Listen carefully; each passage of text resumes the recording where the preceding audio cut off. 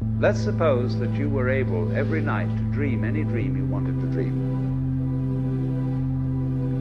And you would naturally, as you began on this adventure of dreams, you would fulfill all your wishes. You would have every kind of pleasure, you see. And after several nights, you would say, well, that was pretty great. But now let's have a surprise. Let's have a dream which isn't under control. Well, something is going to happen to me that I don't know what it's going to be.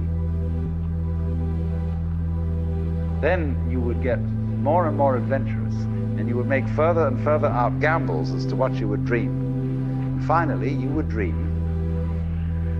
where you are now.